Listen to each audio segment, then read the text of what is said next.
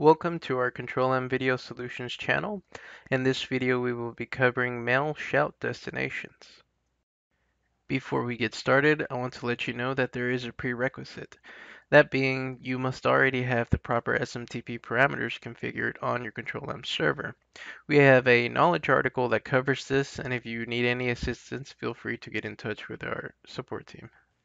That being said, this video will guide you through the process of setting up a new mail shout destination and selecting it on a desired job definition.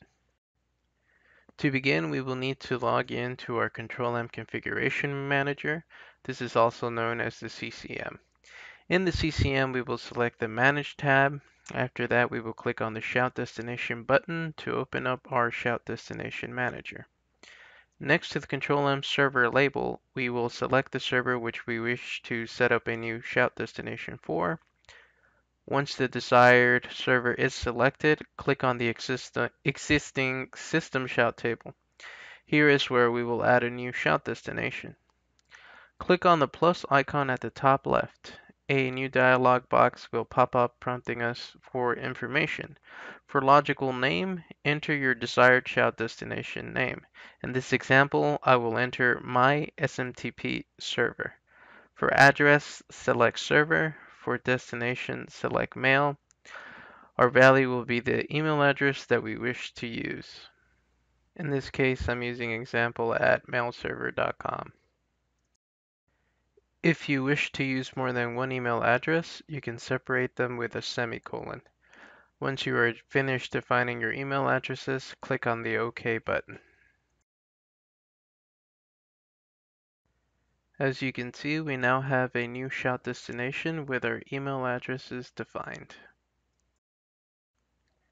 The next step is to log into your Control-M Workload Automation client and load up a new workspace with your desired job definition. Once we have the desired job definition open, we can click on the Actions tab and select the Notifications Before Job Completion option. Because this is a new shout destination that has never been used before, you will need to input it manually in the destination field box. Don't worry though, the next time you open the dialog box, the mail shout destination will appear. So after entering our shout destination name under destination, you can go ahead and write any message that you would like and set the urgency to what you desire. Just to confirm that you don't have to manually type the shout destination again, we can click on the plus icon, and as you can see, our MySMTP server is now available. I'd like to thank you for taking the time to watch our SMTP shout destination video. If you require any assistance, do not hesitate to get in contact with the Control-M support team. We are always happy to help. Thank you.